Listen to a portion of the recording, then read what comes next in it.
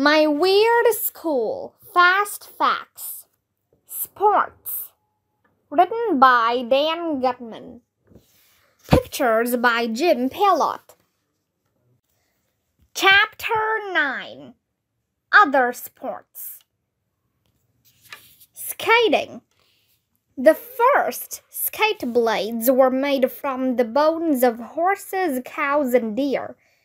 That must have been weird, to strap cow bones to your feet. But it would be a lot weirder if cows were strapping human bones to their feet and skating around on them. The jump called the axle didn't get its name because the skater spins around an axle. It was named after Axel Poulsen, a speed skater and figure skater from Norway. He was the first to land the jump in 1882. Similarly, Swedish skater Ulrik Salcho invented the jump that came to be named after him, the Salcho. And the Lutz is named after Alois Lutz from Austria. Someday, maybe I'll invent a new jump, and it will be called the Andrea. Skaters will sometimes spin more than 300 revolutions per minute, and their arms may be subjected to more than 4 Gs. Wow, I'm surprised that skaters' eyeballs don't fall out of their sockets. Skiing. Someday you may ski on the moon. When American astronaut Harrison Schmitt walked on the moon in 1972, he said that the mountains in the Sea of Serenity would make a great location for lunar skiing holidays. There's a ski resort in Dubai where the average temperature is over 90 degrees. What? How is that possible?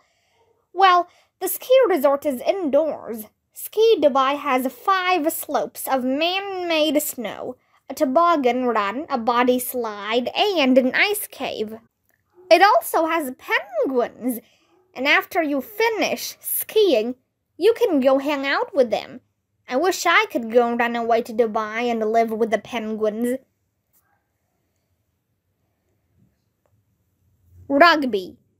Do you know why the sport of rugby is called rugby? I'm not going to tell you. Okay, I'll tell you. The game isn't played on a rug, and it has nothing to do with bees. Rugby is called rugby because it was started in 1823 at a British school called Rugby School. I know, that was your next guess. According to legend, the game began when a student named William Webb Ellis was playing soccer, and he suddenly picked the ball up in his hands and started running with it. Bowling. The biggest bowling alley in the world is Inazawa Grand Bowl in Inazawa City, Japan. It has 116 lanes. Wow, that's a lot of lanes. If you took 116 bowling lanes and you lined them up right next to each other, it would look pretty much like a bowling alley. Because that's what bowling alleys are, lanes lined up next to each other. At the Inazawa Grand Bowl, 696 people can bowl at the same time. I feel sorry for the guy who runs the shoe rental desk at that place. Tennis. Tennis is the most disgusting sport in the history of the world. You know why? Because for the first 100 years that the game was played, the strings of the rackets were made from cow and sheep guts. It's true. Then I guess they realized that was gross, and they stopped doing it. Tennis balls used to be gross too. Back in the old days, they were stuffed with human hair. Yuck! There are lots of things people do with tennis balls besides play tennis. This is for real. You can put them on the bottom of chair legs so they don't scrape the floor. You can cover them with Vaseline and hang them outside your house to keep bugs away. You can hang one inside your garage to help your parents park the car. When the tennis ball touches the windshield, it's time to stop. You can drill a hole in one to make a home for pet mice. You can put one on the end of a broom to rub scuff marks off floors. You can toss a few into the dryer to help your clothes dry faster. You can cut one in half and use it to make it easier to open jars. You can stop snoring if you attach one to the back of your pajamas so you can't sleep on your back. Most snorters only snore while sleeping on their backs.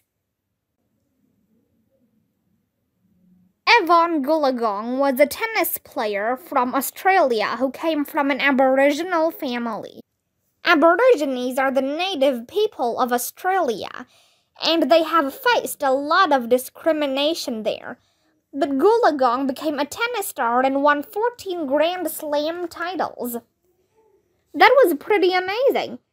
But what is even more amazing is that in the Aboriginal language, the last name Goolagong means kangaroo's nose. Table tennis. Thomas Edison invented the light bulb. The Wright brothers invented the first successful airplane. Alexander Graham Bell invented the telephone. And in 1880, a British engineer named James Gibb invented the ping pong ball. Hey, somebody had to. Gibb actually gets credit for inventing the game of table tennis itself. He wanted to create a game he could play indoors when it was raining. In those early days, table tennis was called Flim Flam, Gossamer, and Whiff Waff. But in 1901, an equipment manufacturer renamed it ping pong, and that's when the sport became a big success. Table tennis was banned in the Soviet Union from 1930 to 1950. The powers that be thought it was bad for your eyes. Volleyball. Volleyball and basketball were invented just 9 miles from each other in Massachusetts and within 4 years of each other. As you know, basketball was invented in Springfield by James Naismith in 1891. Volleyball was invented right up the road in Holyoke by William George Morgan in 1895.